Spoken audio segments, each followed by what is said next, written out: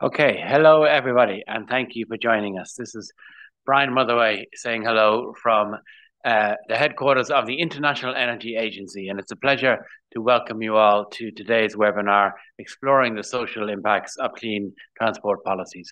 This is the latest in our series of webinars on people-centered and inclusive clean energy transitions, where we are exploring different aspects of some of the questions around clean energy that relate to people in terms of inclusivity, equality, jobs and skills, participation, all of the questions that are becoming increasingly important as we accelerate progress towards our net zero goals and our clean energy goals. And we think about how they impact on people's lives, how people participate in these transitions, and how we can make policies more fair, more inclusive, and better in terms of the social and economic outcomes for people around the world.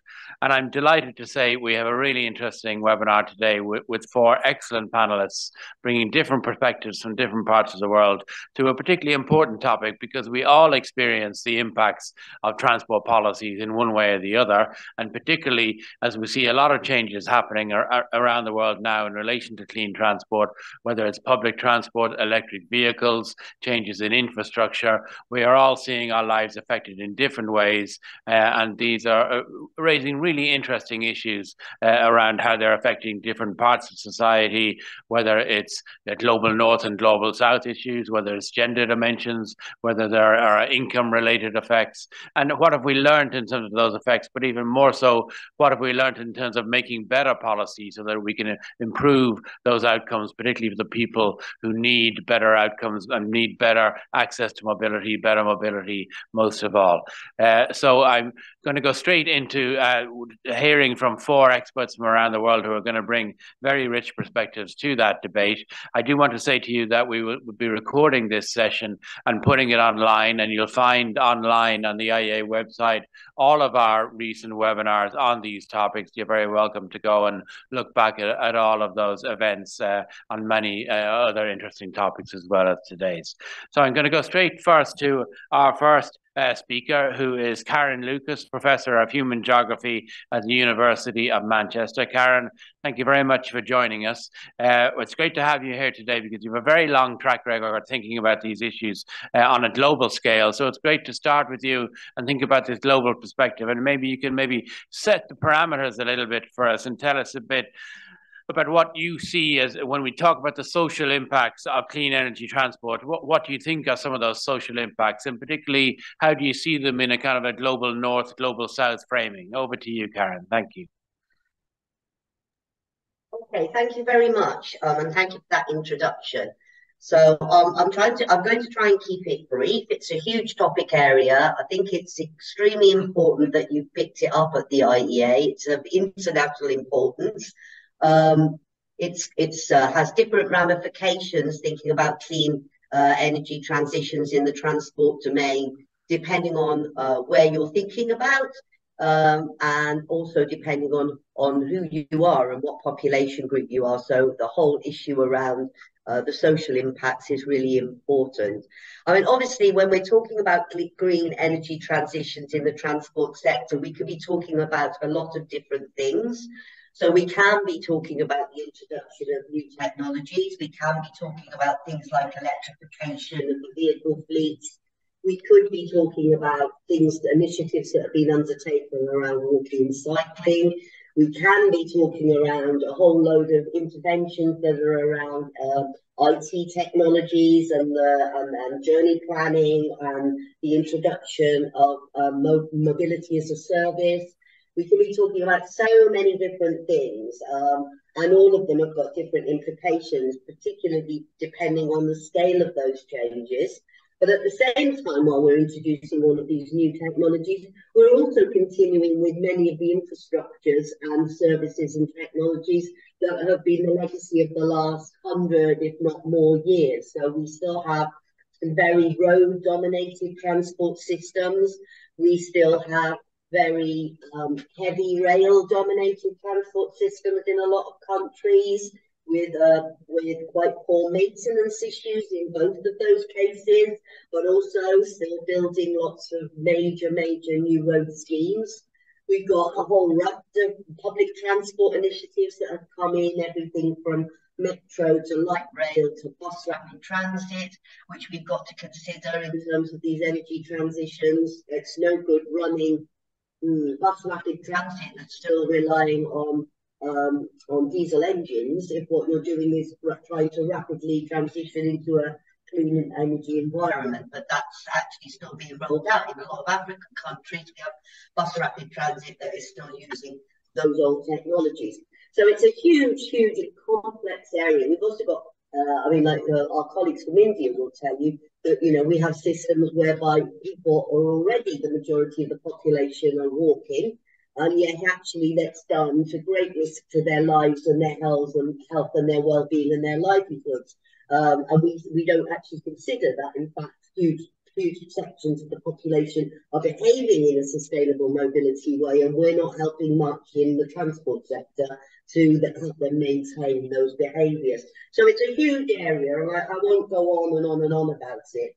I think one of the primary things is that whatever we do in the future, we really, really have to embed the idea of very strong and dominant social impact assessments, social and distributional impact assessments, because everything that we do has a different impact on different sectors of the population, whether you're talking about where we are in Manchester, or whether you're talking about Delhi, or whether you're talking about Colombia and talking about Bogota or whatever. Wherever you are in the world, there is always going to be a social outcome from those transport interventions. And that major social outcome is about who can benefit from them and who cannot. And always, and that's a distributional impact, also a spatial distributional impact, where benefits, where are we benefiting? Are we simply benefiting the centre of cities where we've already got good transport services and supplies, or are we actually thinking about peripheral areas where we know that people are already socially disadvantaged? Are we trying to change the balance in some way in terms of who is advantaged and who is not? And I'll go into some specific examples. And what we know is that the failing social groups are always disadvantaged. The lowest income populations almost never benefit from new interventions and new technologies.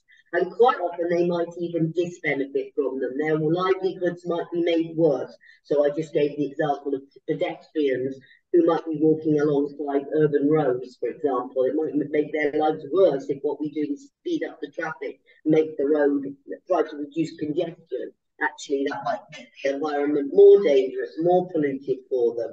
So this is a big issue around what we think about. Particularly, I think, in the global south, there is a huge gender dimension in terms of this.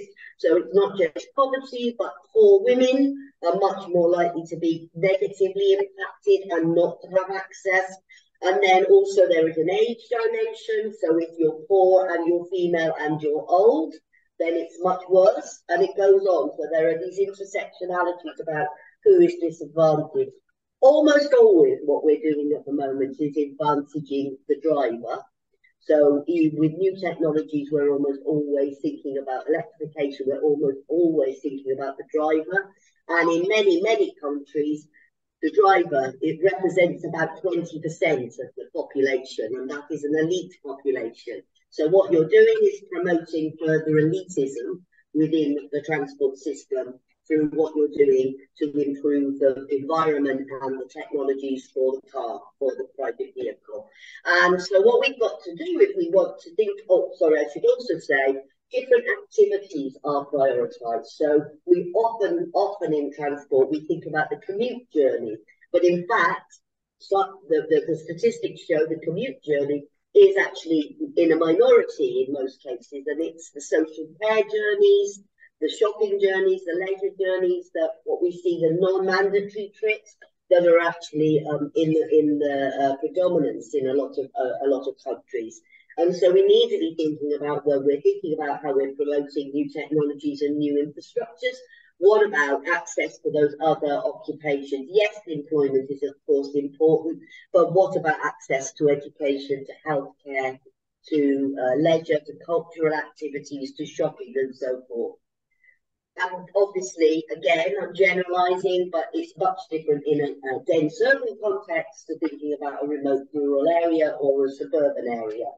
So that's a sort of really, really big, quick thing. So I think the social and distributional impact assessment of what we're doing to look at situated in what the current context is, and then thinking about how this new technology, this new clean transport technology will affect the current situation and will maybe change or not the trajectory of the people who can and can't access the transport system. That is what we need to be thinking about. So we need to be thinking about access to these new technologies. If we're going to electrify the fleet, who is really going to be able to get an electric car? In the UK, I am a professor in a university and I could not afford on my income, even on that income, to buy an electric car if there wasn't even a whole load of other barriers why I wouldn't do that at the moment. So there is those sorts of issues around affordability to access the new technologies. There's also ability to access them. So when we start going digital, we might find that certain populations are digitally excluded, particularly older people, but not just older people. People don't have access to digital technologies, so they can't participate in those digital services. We also need to think about the location of where we put things. We might have a bike sharing scheme, but it's bang in the centre of the city where it's 100 miles away from where people need to actually access that bike hub. And we also really need to make the link between the fact that people don't use transport for the sake of transport. They use it to do something else. And we've got a changing environment in terms of employment, so we could take advantage of the new technologies in terms of creating new jobs within the transport sector. But we've also got to be aware of the fact that things like AI are taking over jobs, particularly, for example, lower paid jobs, which are often occupied by women, like ticket collectors at stations and so forth. So all of these things, all of these different things need to be considered if we're going to think about an inclusive, not just green energy system, a people-centred and inclusive. And I think the word inclusive is really important because transport is such an unequally distributed good already. And what we don't want to do is make that distribution worse and make it worse for the people who don't have access currently, to lock them out of society effectively. I'll stop there. Thank you, Karen. And you've raised a lot of interesting points that we'll pick up on some. And as you say, we're talking about a broad range of things, so it's hard to generalize. But when I hear you talk about some of the issues we need to address if we want to be more inclusive, you've talked about some that I could consider, working within the current paradigm. So if we're talking about EVs, how do we enhance access? And you've talked about some that are kind of a rethinking of the paradigm, like a shift away from focus on drivers to thinking more about walkers, which don't get a lot of space. So if we wanted to move towards a more inclusive transport policy modality, how much of it do you think is bringing equity and inclusiveness into the current paradigm, or how much of it do you think involves a fundamental rethink of how we do transport policy? Well, I think that really depends on where you are, because you can't necessarily have a fundamental rethink about transport if you're in Greater Manchester. You have so much infrastructure there already that you are really not going to be able to replace or change. So basically what you've got to think about is the fact that you're acting around the margins, and a lot of the things there are thinking about ways in which you can make what you've got already more inclusive. In situations where maybe you've got more of a less developed and more of a sort of emerging urban transport system or rural transport system, you have the chance to redress the balance and do something wholly different. And I would agree with you, and I think one of the massive things that we really need to do, and I said this earlier really, is to protect the people that are already, without technology and without intervention, walking. Because they are, if you've got 80% of your population walking, you're already producing a sustainable urban mobility system. And your problem there is that you're knocking them over, you're polluting them, you're not making that walking environment safe. So that is the focus in those cases, is to improve the walking environment and improve the way in which people are able to access with these, what we would call slow modes. And that would be, I mean, as I said, it's very situationally specific.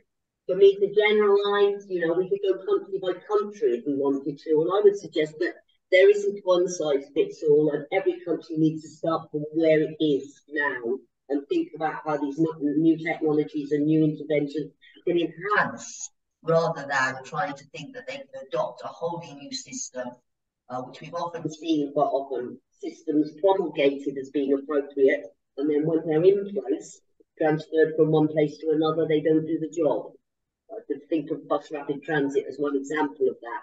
Might work some places, but it doesn't work in other places. And so adopting technologies without really investigating them as their appropriateness and their social contribution within the context in which they're being introduced is one big thing that we could do as well. Yeah, I mean, I think that point about, you know, understanding what the legacy and lock-in infrastructure is really important. And of course, that's physical infrastructure, but also cultural and how we think about transport, what we think of as normal. I think it's really interesting. Thank you, Karen. And let's turn now to a really important part of the social impact of the changes that are going on in transport, which relates to labour. And I'm pleased to welcome Ulka Kalkar, who's the Director for Climate of the World Resources Institute in India. And Ulka, thank you for joining us. And I'm pleased to bring you in because you work of the automotive sector in Tamil Nadu in particular. And so from a labour perspective, maybe you could tell us a bit about what are the implications for labour of the transition, particularly the transition that's going on from conventional combustion engine vehicles to electric vehicles. Thanks very much, Brian. And I really appreciated Karen's remarks as well about the kinds of changes that are happening or need to happen at the front end, you know, which is the passengers, the commuters. For the last few years, we've been looking at what you might think of as the back end, which is the companies, the businesses, particularly the micro, small and medium enterprises that manufacture the components that go into electric vehicles. And while I fully share Karen's concern about not catering to four-wheelers, in India, there's actually a very thriving demand for two-wheelers as well as three-wheelers, and the three-wheelers do act as some form of shared transport. So there is a there is a momentum, I think, that you can see in the market over here. And Tamil Nadu, which is in the south of the country, has one cluster of these MSMEs, as we call them, micro, small and medium enterprises, that make the components and the motors for electric vehicles. So we see three types of trends, really, and they're only just emerging. They're just beginning to become apparent. One is that as this transition scales up from internal combustion engine vehicles to electric vehicles, some MSMEs or some supply chains are likely to become redundant. Others are likely to grow.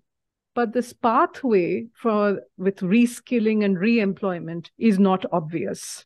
So some of the MSMEs that are working in this region are already, because of various economic factors, market factors, labor factors, are already facing a lot of stress. For them, they are beginning to see the shift to EVs as a way of maybe reviving their business as a new market opportunity. Other MSMEs that are doing quite well are actually thinking of this as an opportunity to diversify their business. In addition to the industrial components, motors that they already manufacture, they're looking at expanding it into the EV business. There are also other aspects. For example, there's a foundry cluster. And these foundries typically are iron foundries. But going forward with electric vehicles, which are lighter, there might be a need to shift to aluminum casting. So there are many kinds of changes that are happening. The second type of trend that we see, or the second sort of aspect of it, is the workers themselves. So not the MSME owners, but the workers, and the need to reskill them. And here we see there will be a demand for more electronic components, more precision manufacturing, more ability to handle software, handle batteries, all of that. So there is going to be a need for highly skilled workers and to develop a very large-scale EV sort of training program. I'll be happy to talk more about this as we go along, but one of the initiatives where we are involved now with the support of the Aries Charitable Foundation tries to do skilling or training at two levels. One is at the owner level or the business level, trying to create awareness about what this kind of shift might entail, the business opportunities that might arise. And the second is very specific technical skills on the design and assembly of motors and controllers. But going forward, there are also other types of skillings that will be required. For example, for those who will be driving electric vehicles, maybe driving electric buses. There's a big kind of initiative for electric freight trucks. So drivers will need training. Those who are responsible for servicing of these vehicles, particularly in rural, remote areas, that kind of training or skilling will be required. And then there's also growing concern about battery recycling.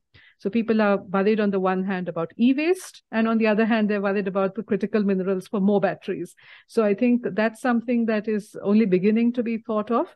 But the last point I'll make is really from the perspective of women, a gender perspective, which is there is a sense that the auto industry in India, at least, has not been a big employer of women.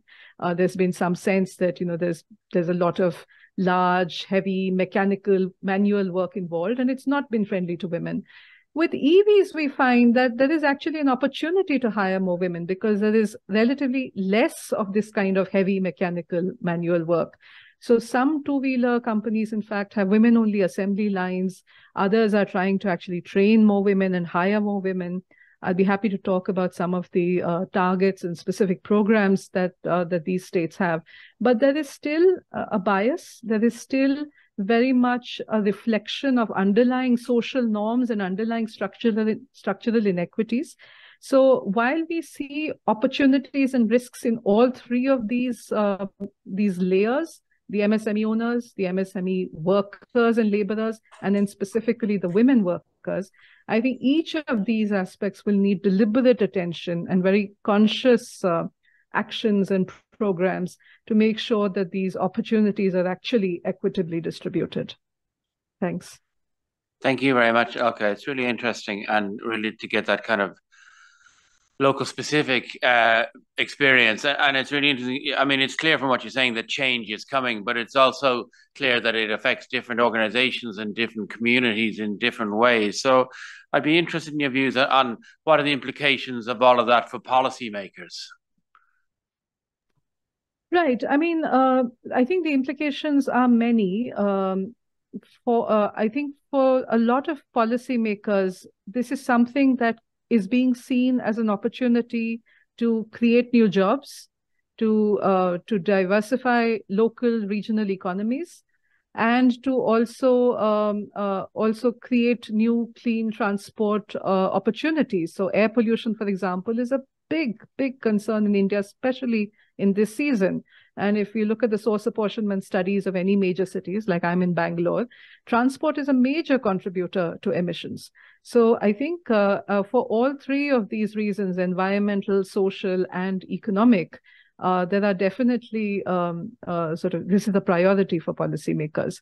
But specifically, I think I would reiterate the kinds of observations that Karen made about the nature of commuting in India and how for example, even if you look at it from a gendered perspective, there's a recent survey that the Azim Premji University brought out on state of working India. And they found that that women tend to use public transport or walk to their workforce.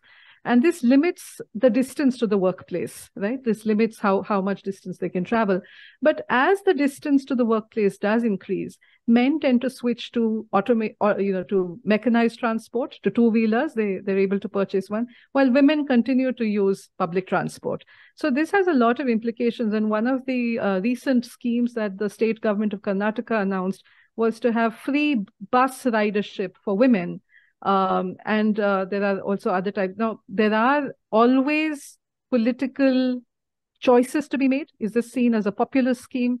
What does it mean for the the fact that in any case the government here is subsidizing the bus agency? But it has had incredible impacts in terms of the numbers of women who are riding buses, and not just for work but also for leisure. So just the empowerment of women, I think this has been a very, very interesting case study, something to learn from. Another type of policy is that around finance and credit. Because if we want some of these types of opportunities to be realized, we need to make sure that there is access to institutional credit.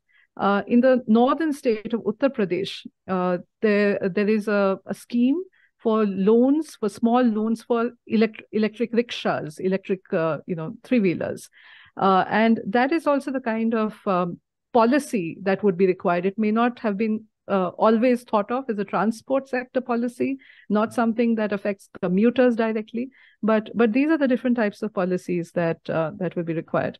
And finally, I would say things like around training of servicing. In India, there is a entire ecosystem. And when Karen spoke about the existing infrastructure, well, also in a developing country, there is a existing infrastructure. For example, there is a reliance on roadside mechanics who are trained to deal with parts of the internal combustion engine vehicles. They have to be retrained.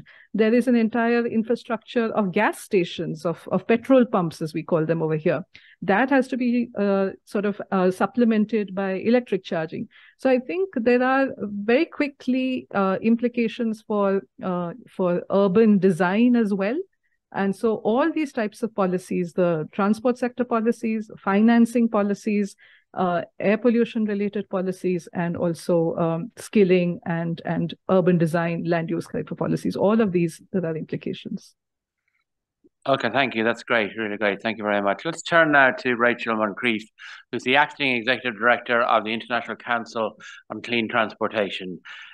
Rachel, thanks for joining us. And the ICCT does really interesting work on a lot of topics, but I thought we might start with low emission zones in cities, because this is a topic that is quite topical in many parts. How can we reduce air pollution in cities? How can we enhance mobility for communities in cities? But of course, it can be quite divisive in terms of people's reactions to these measures. And this is something you've been researching quite a bit. So could I ask you maybe to say a bit about your research on this topic in terms of how these kinds of policies can be designed progressively so that they don't disproportionately impact certain segments of the population? Great. Thank you, Brian. Yeah, thanks so much for the introduction. So just really quickly on ICCT, so you can kind of understand where I'm coming from. We're a very mission-focused organization with the objective of reducing, or ideally eventually eliminating, the climate and health impacts globally from the transportation sector, all modes. And our focus is mostly on influencing government sort of interventions, policies, regulations, fiscal measures, et cetera. And I would say I've been doing this for a number of years, and more over the years, we really have been making sure that we're having this equity component like embedded in all the policy work and regulations and everything that we do. It's so important. You can't even though ideally anything to improve emissions, it's going to have a good impact across the world, across people, but we really want to make sure that we're looking at the policy design in a lot more detail to make sure that no one's badly influenced by these rules. So in the area of low emission zones specifically, we've done a lot of work to look at what's happening with emissions in cities. I would say if you go on our website, you can see like lots of reports about, we tend to do a lot of like measurements of real world emissions in cities. We use a technology called remote sensing sometimes, and subsequent analysis. So basically we're able to understand pretty detailed which vehicles are creating which emissions and where they are emitting within the city. So when you have that level of detail, that really gives you a good foundation for designing good policy, because you can't design good policy without good data. And what the low emission zones are typically trying to do is to remove the highest emitting vehicles from the city and kind of continue cracking down until obviously eventually we have all zero emission vehicles in the city. So that's what we were trying to do. And so again, since the objective here is to improve air quality from transportation in cities, first thing we know, and I think this has already sort of come up in the conversation, is that air quality, even in cities, is not distributed evenly. It's very much typical that the highest and the most exposure is in the sort of marginalized areas, the lower income areas, from emissions from transportation in cities.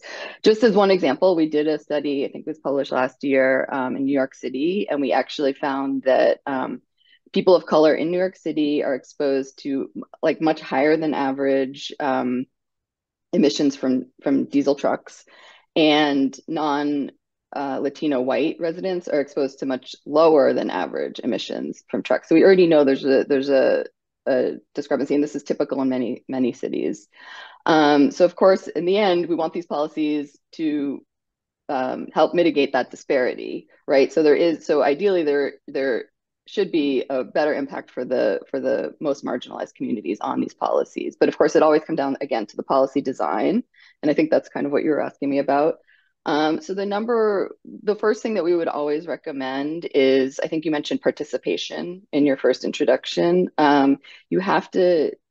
It's really, really critical that the marginalized groups are participating in the planning and in the decision making from the beginning, because so you have to go in and you have to really like speak to these groups and understand what are your needs, what are your concerns, what are your issues, and make sure that the policy takes that into account and that there's participation throughout the process. And that's honestly like not easy, and it is a big effort, but I think it's critical to make sure that you come out with something in the end that works.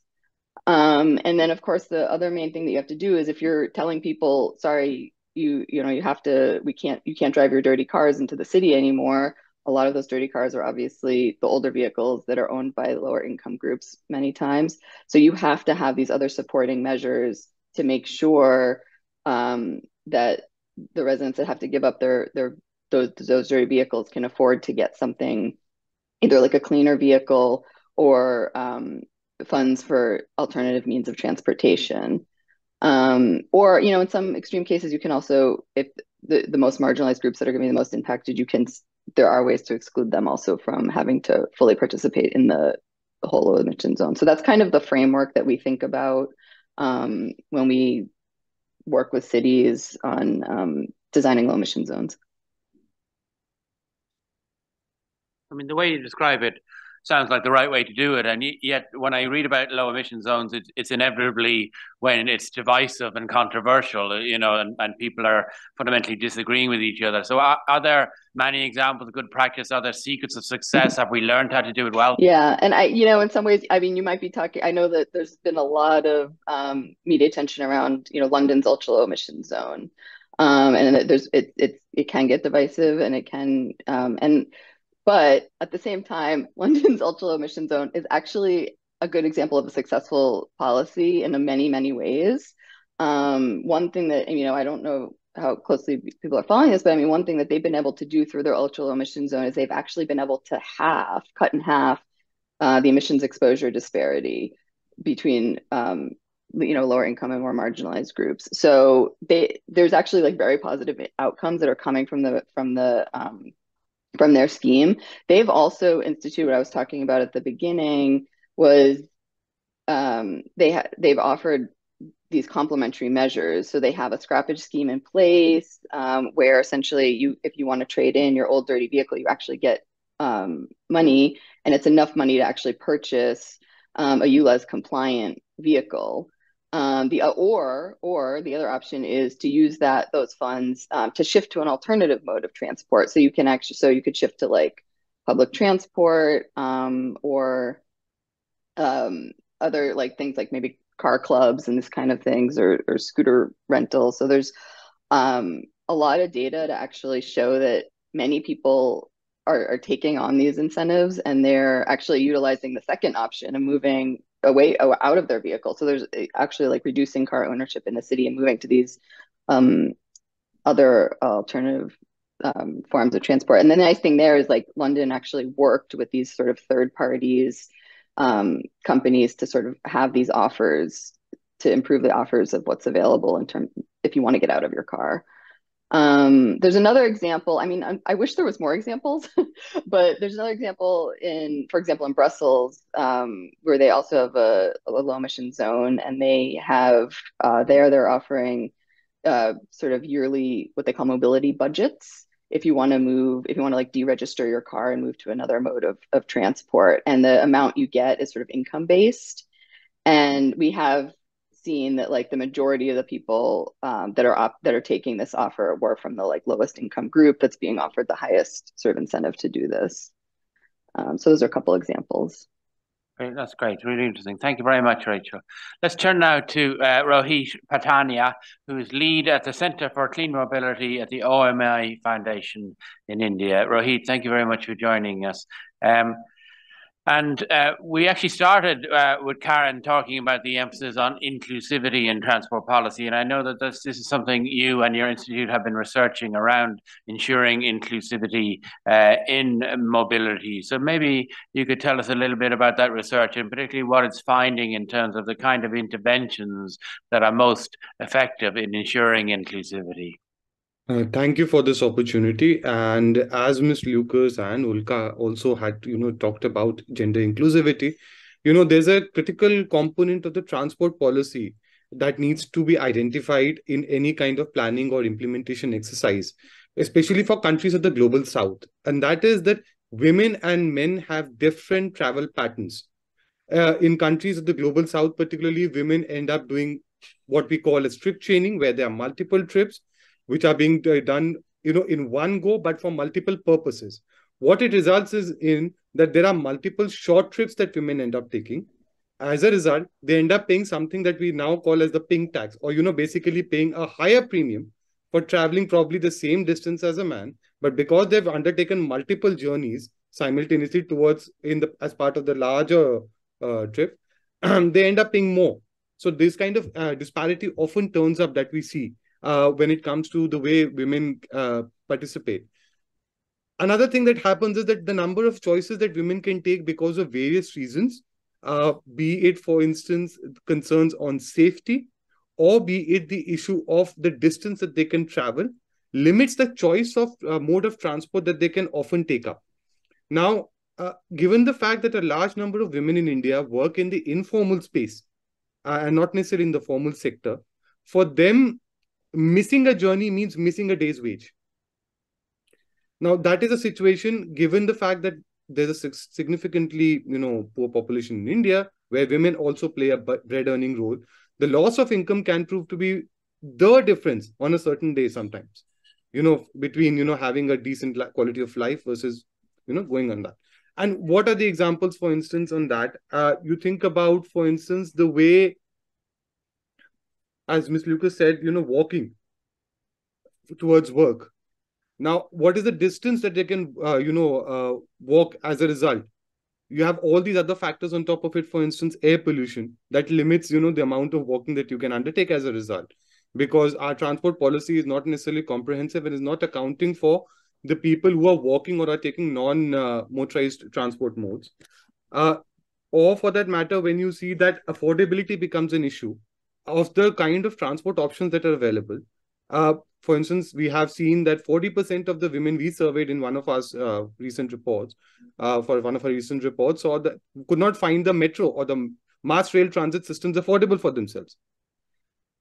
Added to that is another layer that we often tend to miss, and that is the increasing use of digital technology for accessing public transport or shared mobility options. And more, we have noticed that women tend to be at a disadvantage when it comes to accessing digital technology. That also ends up limiting the kind of choices they have when it comes to, accessing transport systems for the various purposes that they are, going out for. So when you, sort of combine all these factors and overlay it with the fact that the transport system as it is not necessarily very favorable when it comes to, employment opportunities for women to begin with, then that also adds to the various factors that I listed before.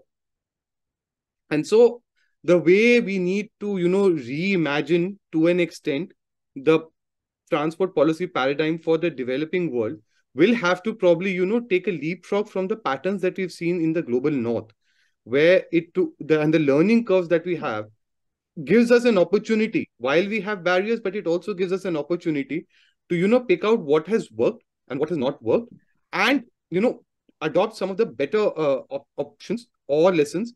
Of course, they have to be brought in and customized for the local environment. But there are definitely learnings that all of us can, contribute to. And, the opportunities can be created where a transport system that is eventually inclusive, that is affordable, that is safe, and that is accessible, not just from a physical sense, but also from a digital sense, is possible. It's really interesting, Rohit. Thank you. And if we take the point you're making about these asymmetries between men and women and therefore the different needs, have you shall I say favorite examples of interventions that address that need? I mean, Ulka told us about the example of the buses for women in Karnataka. Maybe are there others that strike you teaching us how to do things well? No, definitely. There are very interesting examples that are taking place across various parts of India. For instance, in the city of Delhi, or even in the city of Kochi in in Kerala, we have seen, or Bhubaneswar in East India, we have seen women-operated three-wheeler fleets. So what it does is that it, makes the perception about what would otherwise have served a shared mobility purpose and was perceived to be unsafe by women at large, all of a sudden seem more affordable because a woman is driving it. That kind of intervention has really changed the way women would perceive, not just from an employment opportunity, but also from actual mobility purposes, the way they can, use more modes of transport than they would be able to previously. So that's definitely an example where we see. Another, of course, is, as more and more platformization of the global economy is also taking place, we are seeing these opportunities where women are also participating. So for them, when they have access to a mode of transport that is easily financed for them, and we are seeing, aggregators in India also working to some extent on pilots where women are being brought in and they are being, allowed to access vehicles on a rental basis that enables their economic mobility. There is a definite transformation. The empowerment of women from a financial perspective means wonders for, the social fabric also simultaneously, because the more, the woman is seen, additional barriers are being broken in the process.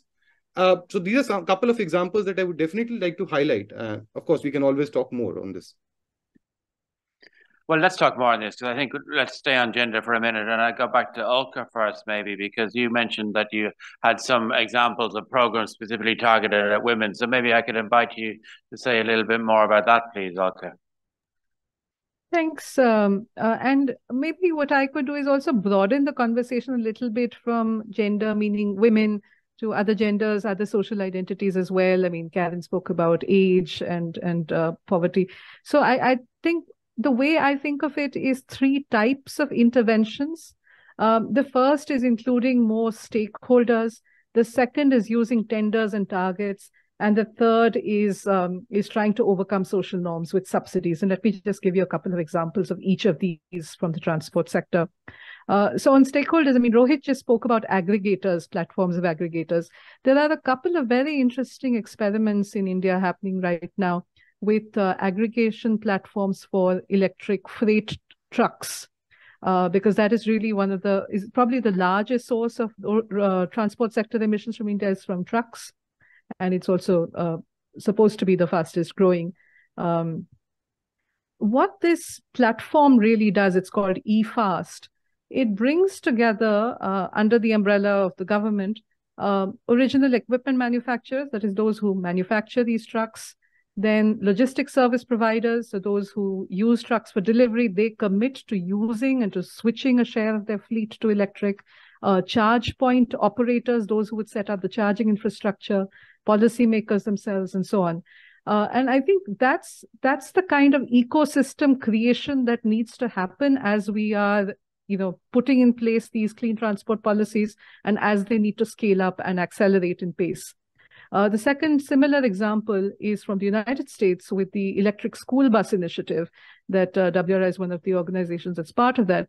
And there also, it brings together the school districts, residents, moms, policymakers at the local level, as well as right up to the federal level, and of course, those who make the buses and so on. So again, you have all of the stakeholders involved. And I think that's really very key to having any kind of policy that brings in greater emphasis on equity.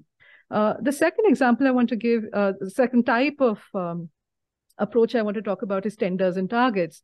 So, for example, in Delhi, when they in Delhi city, when they had a tender for electric buses, and this is also another example of aggregation, because when there was an aggregated tender for electric buses, the price discovery, because of economies of scale, turned out to be electric buses that per kilometer were cheaper than diesel buses per passenger kilometer. So this is also another example for aggregation, but they didn't just stop at this technical or environmental intervention. They actually put in a clause somewhere saying that you must have a certain number of women drivers to be trained. So that's how you can use this. Tamil Nadu state, where we are working with the MSMEs that I spoke about, have a specific target that for their skilling programs, 50% of the participants must be women.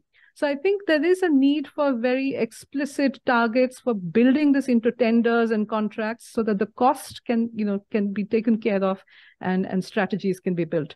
And the third is, if we need to overcome social norms that exist in countries like ours, there will need to be a huge explicit effort that goes beyond the transport sector. So if we want women to come to work and work in these assembly lines in electric vehicle factories, then we also need to provide safe transport to them to get to these trainings, get to their place of work. We need to provide safe hostel accommodation for young women who are away from their villages. We need to provide safe childcare for mothers who are leaving their children, while they go to work. And one example again just happens to be from the state of Tamil Nadu again, is that the government is providing subsidies to automotive companies to train or upskill a fraction of their workers. And they're doing this because they see this industry hub for the state's economy. And so they're saying that we will give for 6 months 4,000 rupees per month for male workers and 6,000 rupees per month for female, gender, and disabled workers. So I think we do need to have these kinds of policies that recognize that in order to overcome the social inequity, social and structural inequity that exist, there will have to be more explicit subsidization. Doesn't have to be from government. Thanks. Thank you very much, Ulka. I want to go to Karen, but just before I do, Karen, if you don't mind, because Rohit wanted to come in just for a second, please.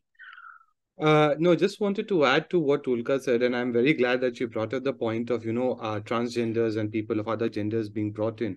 So, in India, we've had a very good example in a couple of cities, where the mass transit systems, at least one station was in those two systems, they ensured that the majority of the staff that was working on the stations on a variety of jobs were people who belong to the transgender community. Now, at one level, one may say that it is even perhaps at best symbolic and it should be widespread. But, it is a very good opportunity to demonstrate, at least for the public, to change the perception about the way they see transgender people and also show that they're just as efficient, they're just as hardworking. And so that actually was appreciated, in fact, at a larger city scale as well. There were other challenges in terms of retention of workforce that also turned up in the process that, going ahead, we also need to figure out how to, if we bring people or try to include them in the system, how can we also retain them? So that is another question that has come up. And I think the policies really need to address some of those questions going forward in countries like India. Thank you very much, Rohit. Karen, if you'd like to bring you back in and really welcome your reflections on anything you've heard. But if I had a question, it would be just, we're talking about these gender issues and we've heard about them, particularly in the context of the Global South, but I suspect that they exist everywhere, but maybe they're different in different parts of the world. I'd welcome your views. I'm not really a gender expert, to be honest, and so what I do is I think first about poverty, and certainly in the global north, there's a huge difference between the low-income households and the higher income households. And one of the big divisions therein is the fact that a large percentage, something about 60% of low income households in the UK, which is a car dominant society, still don't own a car.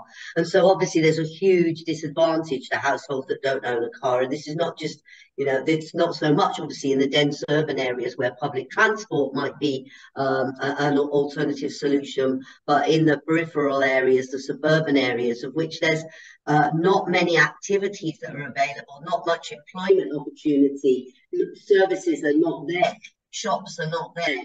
And so people have to travel in order to be able to do just basic everyday things. And they have to travel either by public transport on very slow, very circuitous, often quite expensive journeys, so they have to go into the city centre and back out again, long, time-consuming journeys. And just because you're poor doesn't mean you've got a lot of time on your hands. People seem to think that if you're poor, then you've got all the time in the world to spend, and it's not true. And also expensive, right? So all of those different things. But so I think that basically one of the big divides is the lack of car ownership. But of course, what we don't want to do in terms of thinking about sustainable mobility is see a lot of very low income households having to afford a car simply to participate. That's exactly what we don't want. And even if, certainly in places outside of Europe, if everybody tried to drive, then they wouldn't, that if you went from 20% car ownership to 80%, like we've got in the UK, no one would get anywhere. So we can't come up with these private vehicle, car-owned, low occupancy solutions. We have to start thinking about how can we move people around. And what I wanted to say is a big element of this is we keep talking about the transport system, but it's a hugely land use driven dynamic whereby where we locate housing, we see, especially for example in India, we see like housing being cleared, and then shoved out into the urban periphery and beyond, and particularly women report that then they literally cannot access activities anymore. They become unemployed as a consequence of that move. And if they can't stay employed, they have much more arduous journeys, long distances, it breaks up families, children have to go and live with grandparents. It's just a crazy situation where, because we're not actually building integrated, planned urban areas, and it's very difficult to do it in a rapidly urbanising context, I realise that. But even in the UK, what we're seeing is like new housing being placed in very suboptimal places if what you want to do is exist without a car. And most low-income households, that's what they want to do, and that's what we want them to do. So it's a land use issue. It's also, when we see new big businesses locating on the outskirts of cities, and then expecting large labour forces, and then they turn around and they say they have a labour shortage. They don't have a labour shortage, they have a locational problem. They put their business in a place where people can't access it. We've seen it a lot in the UK with airports, but we've also seen it with other hospitals where they've been located in the outskirts, because hospitals also employ a huge amount of low-income staff. So it's really not, we can always, as the transport providers, be chasing these technical solutions, these system solutions, system planning solutions. But if what we're doing is battling against other forces that are basically driving things in the opposite direction, then we have a real problem. And I think that because of what Rocky brought out in terms of, people's, women's different travel patterns and activity needs and so on and so forth, women do tend to get, disproportionately negatively impacted by these things. But it actually disproportionately impacts anybody who isn't able to actually get around in a private motor vehicle as and when they like, whenever they like. At whatever cost is necessary. And there was just one thing in the chat, which was that somebody was asking, don't we need data? And the answer is, yes, we really more surveys like the Omni survey, Omni Foundation. Well done, Rocky, fantastic. The more data we've got, the more we're able to disaggregate that data by income, by gender, by age, by disability, by ethnicity, by all of these other intersecting factors. The more that we are able to see this imbalance, to see these inequities within the system, and also to be able to then socially assess the impact of what is happening. And those data sets need to be collected regularly, reliably, and in a standardized way so that they're comparable over time and also comparable between places. Thank you, Karen, because in your opening remarks, you mentioned the importance of social impact assessment.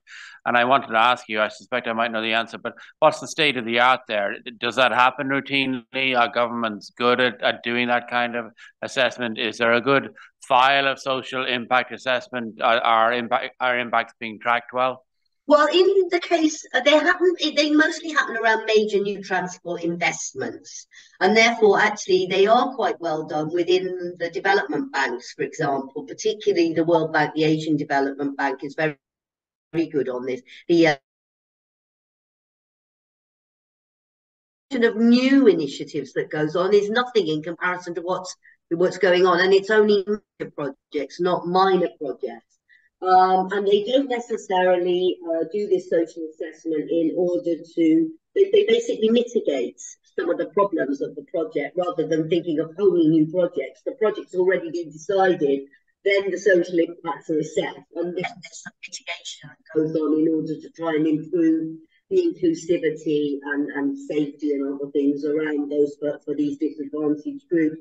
Whereas what we really need to do is like undertake social impact assessments of what we've already got, think about what the problems are, and then put our projects and our programs and our policies in to solve those inequality problems and those imbalances.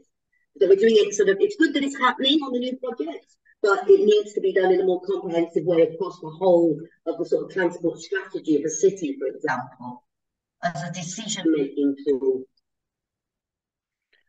Thank you very much, Karen. Rachel, if I could turn to you again, please. And going back to a point that Karen made earlier, which was about access to new technologies and clean technologies and affordability. And I think this is something ICCT has looked at, and EVs are the obvious example where a lot of countries are being very successful in supporting the very rapid rollout of EVs. But obviously an equity and access question comes up immediately. What are your thoughts on how we can address affordability to new technologies like electric vehicles? Yeah, exactly. I mean, so, right, there are a number of barriers to the transition to electric vehicles, right? I mean, I would say like there's sort of two buckets. There's sort of like the financial barriers, and then there's these kind of like other non-financial barriers. So, I mean, I think, I talked a little bit about we need, when we go in and work with governments on regulations that are going to speed up the adoption of EVs, we're doing that because we know that that's the best thing to do for the environment. Because we know that there's going to be more vehicles sold, so they should be the cleanest vehicles possible. On the other hand, we need to make sure that those vehicles are going to be, be able to be affordable for everyone, and also that there's going to be, the available like charging infrastructure and that sort of thing. So that's why we always are not just recommending doing regulations like that in a vacuum. We're always recommending adding in like fiscal incentives that take into account income, and also other incentives to like, make sure that infrastructure is being, charging infrastructure is being installed in, so that it's accessible for people that live in apartments and other areas like that. So we can't, it's not a best practice to just put in place a regulation that guarantees these vehicles are going to be sold. You have to have like these complementary kind of EVs. I mean, I think all of us probably hear them all the time. And, a lot of the most disadvantaged groups are the ones that actually have like the sort of worst access to the really best information, to be honest, for various reasons. It could be language barriers. It could be a number of different things. So that's another kind of area that I think that maybe sometimes gets overlooked, but just public campaigns to raise awareness on these issues, I think, is another thing that can be done and has been done well in a number of places, but needs to be really integrated into the when new policies are rolled out. Thank you. And Rachel, earlier on, I was asking Karen about when we focus on inclusivity, how much do we think about what I describe as tweaks to an existing way of thinking and an existing set of policies and infrastructure to factor in inclusivity? And one could apply the same question to sustainability in terms of how much do we think about, let's say, just replacing ICEs with EVs or fundamental rethinks towards active transport and new types of infrastructure. So what are your thoughts on that question? And also, what are your thoughts on the intersection of, let's say, the inclusivity agenda and the sustainability agenda? Is there a danger that they're almost being treated as parallel problematics at the moment? Yeah, I mean that's a loaded question. So I would take it from the fact of like, we are in a race like right now. I mean, we have to we all know that like, we're about to go into a COP. We have to stay in line with the Paris targets. So that's going to be like always what we come back to, like how are we doing in terms of making sure that, the transportation sector is going to be on a path to stay well below 2 degrees. And we've done lots of modeling and lots of analysis around this. And even if you look at the best case scenario in terms of replacing existing car sales with ICE sales with EVs as fast as we think is reasonable and feasible, that's not going to get you on a well below 2 degree trajectory. I mean, that might align you almost with 2 degrees, but it's not going to get you well below 2 degrees. And there's a big difference, right? Every 0.1 of a degree is a massive difference. So we need other measures. So like we need definitely things like we're talking about avoid and shift measures. We definitely need to get those old, really dirty vehicles off the road much faster than they would naturally come off.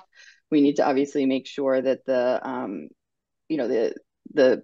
electricity production is being done clean, because it's not as helpful if you're charging EVs with fossil fuel power sources, and a number of other, and there's also, we know that there's going to be additional ICE vehicles sold, so we also have to make sure that those are actually as efficient as possible. So there's many different measures that we have to focus on. It's just not a one size fits all thing.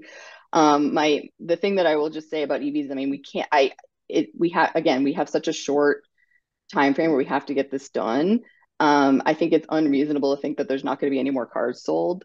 So we have to be pragmatic, so again, I think I think there was a good point made by Karen, is this like, it's not going to be the same solution in necessarily every market, and we can learn from each other. But it is going to be, we work in many, many different countries. Policies are made differently in every country. The data looks different in every country, different considerations, and we have to, I think, have a more like nuanced approach of actually like looking at the situation, being pragmatic, and also keeping our mind on the fact that we do not have time to waste, and then also doing our best to make sure that we're not harming people further with these policies. Thank you very much, Rachel. And Ulka, I might turn to you, and colleagues, we're almost out of time, but I did want to, Ulka, come back to you just one more time, because Rachel is articulating the sense of urgency very well. And you made it very clear and expressed very well how much change is coming in the kind of work and opportunities for people, but also then how that changes how we think about inclusivity and access and mobility. So given that our clean energy drive and our net zero goals are going to bring a lot of rapid and significant change in the transport sector, how do we make sure that we use the opportunity of that change to really make a push for inclusivity and equity as we do so? I think there is no other way to do it. I think the two have to be tackled together. Otherwise, the sustainability agenda will not get the kind of public support that it needs, to be scaled up. And if you don't have public support, you won't have political will behind it. I think it's just absolutely essential that in whichever sector we're working, power, transport, industry, land, in all of these, then people can't be collateral damage, right? I mean, we are, of course, very becoming more and more aware of trade-offs between sectors themselves as a result of sustainability interventions. So, for example, if we need to scale up renewable energy, the land that will be required for that scale up is the same land that we also need for carbon sequestration through tree planting. It's also the same land where we need to harvest rainwater to adapt and be more resilient to greater heat stress in the future. It's also the same land where we need to protect biodiversity. And it's also the same land where people work. For example, there are pastoralists who need access to this land for grazing. There are, large-scale changes that might happen in disruptions to social networks as well. If we reduce people's access to land for greater clean energy, But there are solutions. So, for example, one of the experiments, one of the pilots that is being tried a lot right now in India is agri-photovoltaics. Could you have on the same land solar panels that have a little more distance, little more height, so that you could grow vegetables or other crops, so you could leave it open for sheep to graze? Not goats, because they do a lot of damage, but sheep seem to be more docile. And again, we have a lot of experiments from Australia, from parts of Europe to learn from. And again, what this means is that this will mean a cost, that there is a cost implication. If we build that into the tender for the project, if it is included and the private sector can sort of factor this in, then there can be both social and livelihood benefits along with the environmental benefits. But it will take deliberate effort. It won't happen by itself. The two will not just go hand in hand. But I think there are a lot of new examples to learn from. Yes. I like your optimism, Ulka. Rohit, please. Adding to the conversation that has gone on so far, when it comes to inclusivity, one very important peg that we often tend to forget is we have to make sure that everybody across the board is able to afford the transition. I think that is a critical answer that we are still, sort of struggling with. An example being, for instance, when you look at the long distance trucking sector today, for freight purposes, in a country like India, long distance trucking is a very disorganized space. Average fleet size does not exceed 2 or 3 trucks, 2 or 3 vehicles. So, and the margins that they're operating on are very small, generally around 7 to 10% essentially is the margin that they earn. On top of that, in countries like India, truck is not just, employing one person. It's actually like a family. And, that kind of bonds the kinship that exists in that space. So all of a sudden, to expect people who are running on thin margins, who were already probably borrowing significantly to run their operations, to expect them to surrender their conventional trucks and to switch to electric trucks is going to be, met with opposition instantly. Because one, there is no certainty on how that transition can be made affordable for them. Second, the answers to what will happen, for instance, in terms of job losses that may arise. Because, for instance, the mechanics, the familiar mechanics, all of a sudden they don't have any businesses because the number of parts is reduced. So that kind of ecosystem approach and the affordability part of it especially becomes a big question. We've seen this, especially with the platform economy as well. Oftentimes, we have noted that the people who enter the platform economy or the gig jobs, they tend to own second-hand, used vehicles. Now, used vehicles, we want them to be scrapped. Definitely, they have an environmental benefit. But the reason why they're moving to used vehicle needs to be understood better. That is because their affordability and their credit history, that is the individual who's buying that, is not necessarily allowing them to, afford a brand new electric vehicle. And there are no electric vehicle second-hand markets right now in countries like India. So what is it that can be done? Something we suggested is, instead of looking at credit history, you could go by cash-based lending, cash flow-based lending. And there are examples aplenty in India for that. But, we also need to start thinking innovatively about how we can make this transition affordable so as to make it inclusive.